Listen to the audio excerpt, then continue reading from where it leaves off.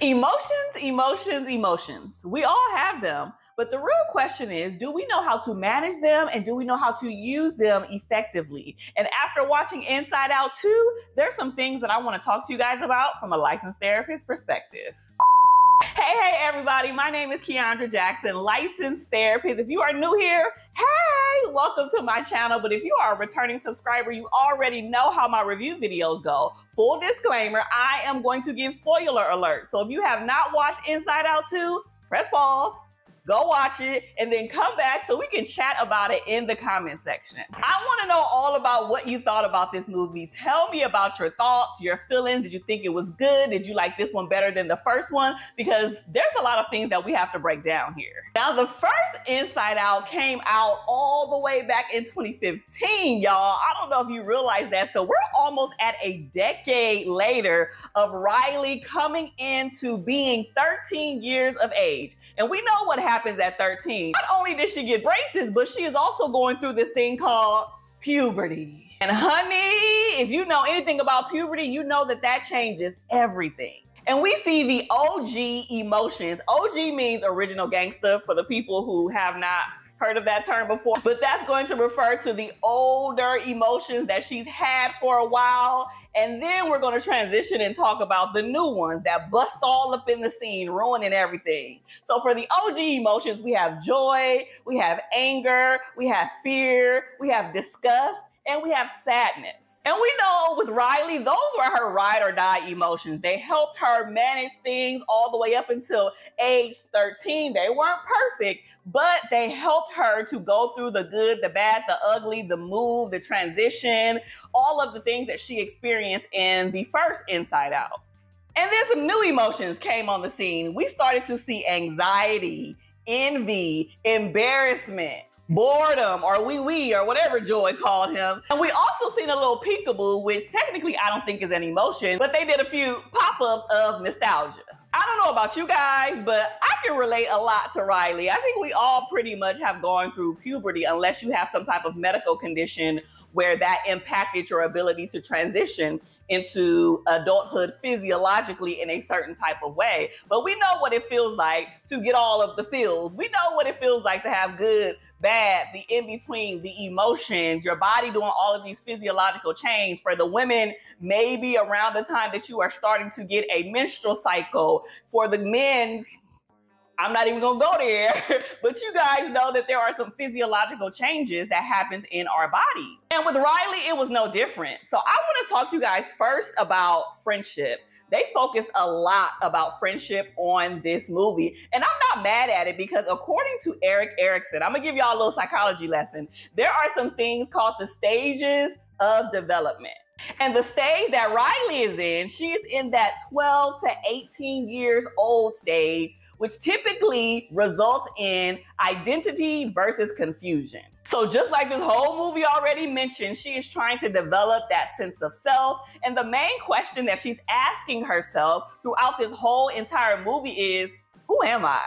All of this is evident because we see the friendship island being bigger, more lively, more colorful than the family island. And if you remember back in 2015, the family island for Riley was a big thing. Her mom and her dad was all that she had essentially, and her hockey team. But right now, all she's caring about is fitting in. Right now, all she's caring about is making new friends. All she's caring about is being liked, or is she perceived as being cool by the other children. And just like with anybody else, she's either gonna fit in with the cool kids, she's either going to not fit in with the cool kids, or she's going to be in that weird phase that a lot of us experience where we don't really fit in with any group of individuals and we're trying to find who we are. And it can create a little bit of discord because we don't fit into one little clique or one little subgroup or one little subcategory. And it's a hard find when you're trying to figure out what your identity is when you're in that space. Now, y'all may or may not agree with me, but I don't think Riley was in with the cool kids initially. Her friends, Grace and whatever the other girl's name was, her two friends,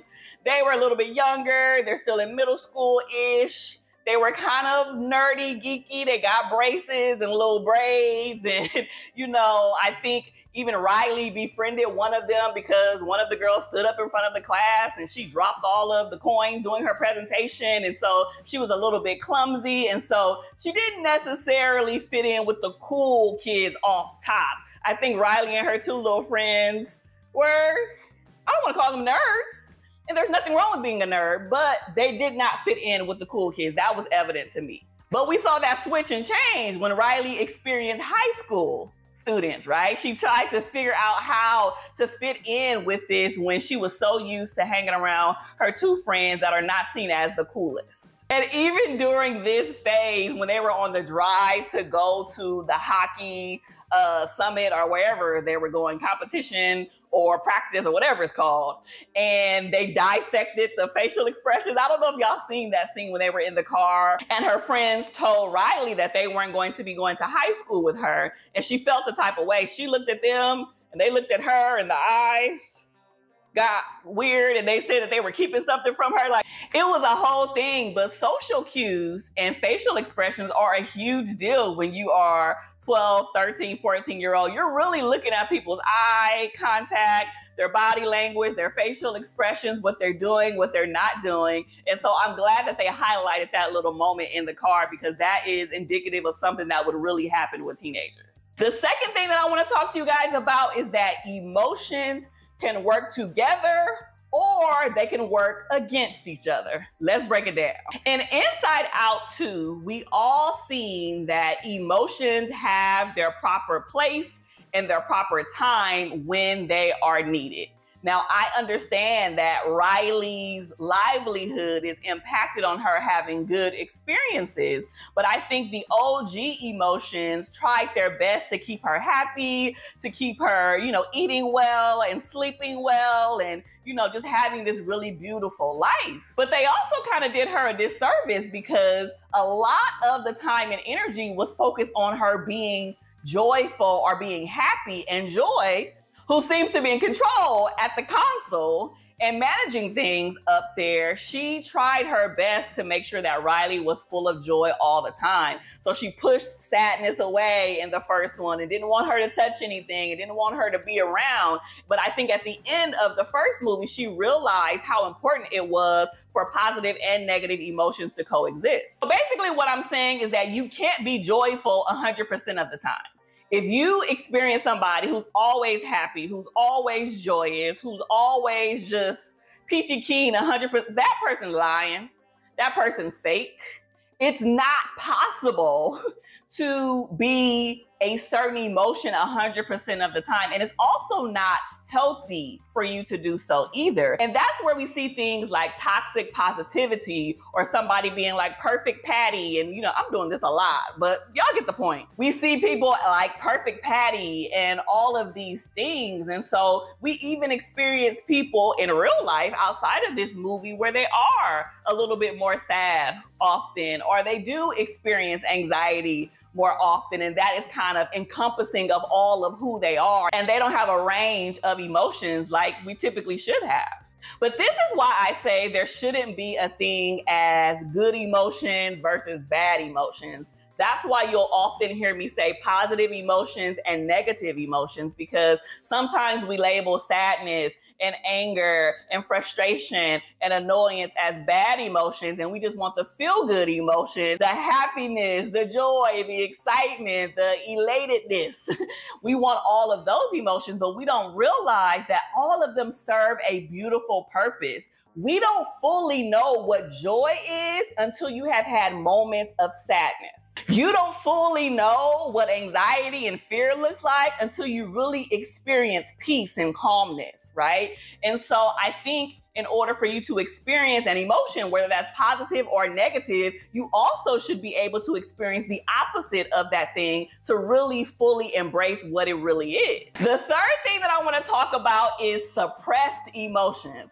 And so far, if you are enjoying this content and you love videos like this, please make sure to like, comment, subscribe, send this to a friend or someone who loves the Inside Out franchise, who you think might benefit from this video. It would mean the world to me. So with these suppressed emotions, we see that in this movie, these emotions are basically pushed down, they are pushed to the side, they're kind of outcasted, and they're literally sent to a completely separate place inside of Riley's brain where nobody is really there. It's like this exclusive, section off vault that's under lock and key with security guards, and nobody is allowed to be in there, and it's dark and it's just completely away. And what that place is, it's emotions that we don't like. It's emotions that feel uncomfortable. It's emotions that we haven't addressed 100%. And we can have suppressed emotions,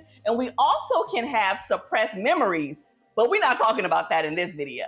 But even what we see with the OG emotions is that they broke out of the vault, right? They were classified as suppressed emotions. They were classified as like, oh, we don't need those anymore. Riley is not going to have any use for those things. But once they got out of that jar, once they got out of that vault, they were able to do exactly what they were meant to do. That tells me that no matter how much you suppress and push things down and don't deal with them, honey, they will pop back up.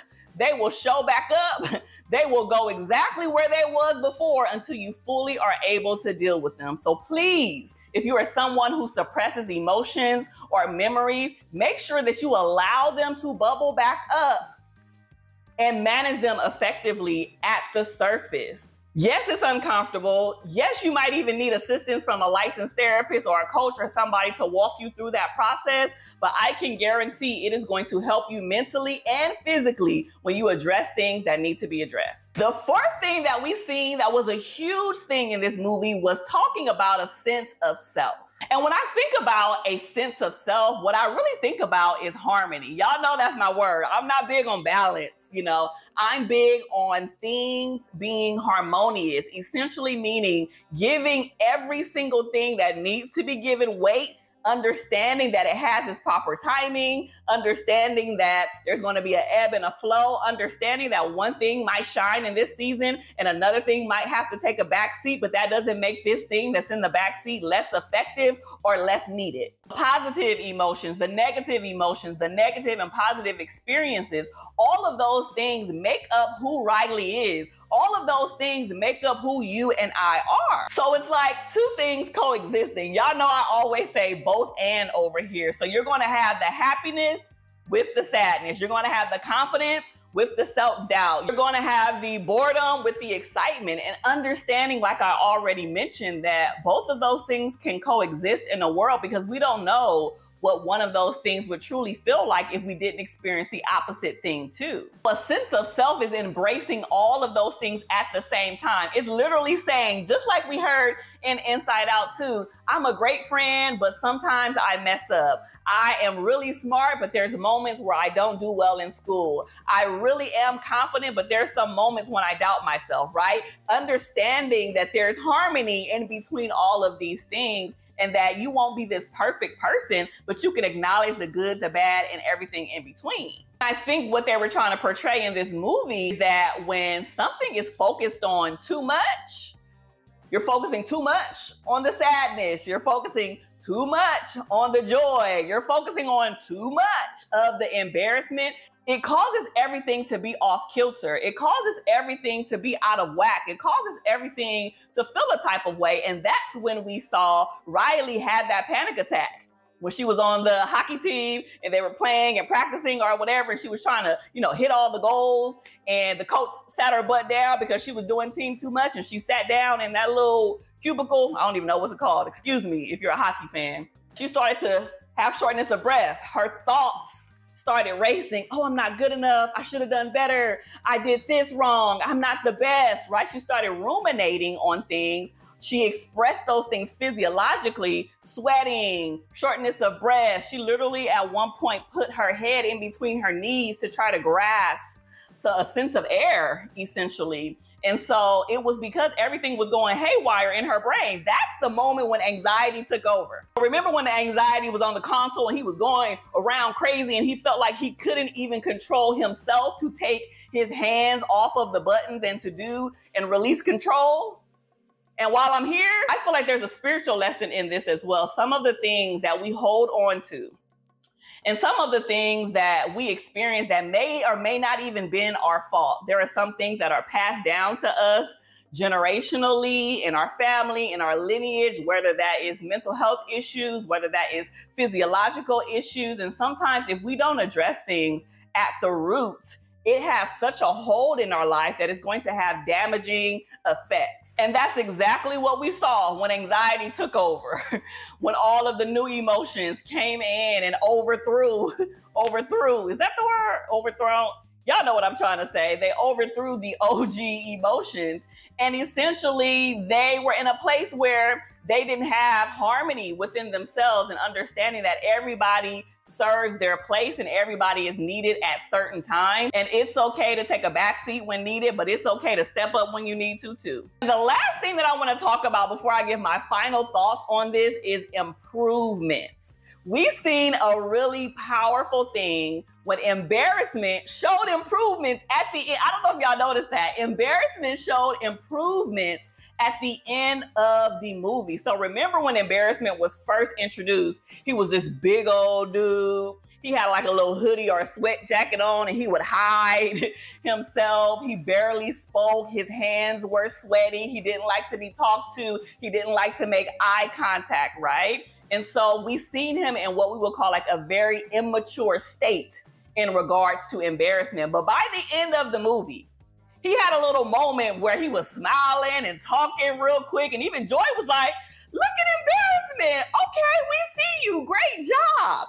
That really showed me that we can improve upon our emotions if we really want to put in the work, time, and energy to do so. We could be dealing with anger on a very, very high level and it has taken over our lives, but we're working on that thing. We're doing better. We're making improvements. We're going to therapy. We're walking away. We're taking breaks. We're doing what needs to be done. We won't physically harm somebody. And now we're in a space where we're able to manage ourselves and count to 10 and take some deep breaths. That has to be acknowledged because that is absolutely some amazing improvement. So please believe that emotions can be improved upon if you choose to do the work. So my final thoughts on this is that this kid movie was a 9 out of 10.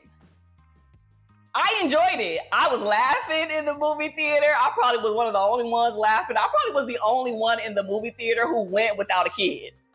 I literally went by myself.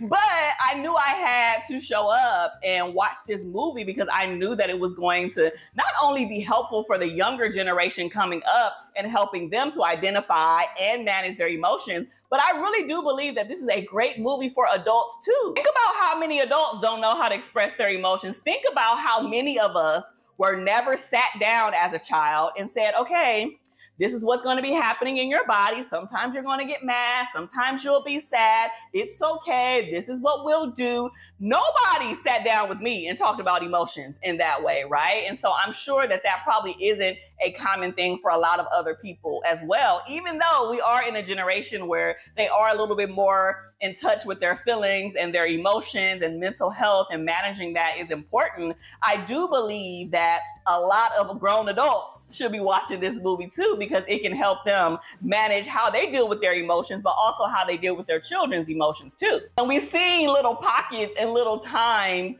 where they pan out to Riley's dad or to Riley's mom, and we went inside their brains and seen the emotions that were happening in them as well. So I love how that came through, because that allowed kids to see, like, mommy and daddy has emotions too. It's not just about me. So I hope and pray that there is an Inside Out 3, Inside Out 4, Inside Out 5, whatever, however many we need to do to track Riley's progress over time. I think it should be done. Kind of like Toy Story. Remember how we followed him all the way through, you know, his process and when he went off to school and things of that nature? I feel like they should do the same thing with Riley. I'm curious of how this would pan out and play out if Riley was a boy, how would this look, or how would they showcase it with emotions then? That's interesting, right? Something interesting to think about. So I would love, hopefully it don't take another 10 years for them to make Inside Out 3, but I would love to follow her in the next phase of her life, maybe when she starts dating, or when she does go to high school, or when she does enter into another stage of development like we've already mentioned. So thank you so much for watching another review video on my channel. Make sure to stick around and watch some more of my movie and TV show reviews. Don't forget to like, comment, subscribe, and I will see you next time. Be blessed.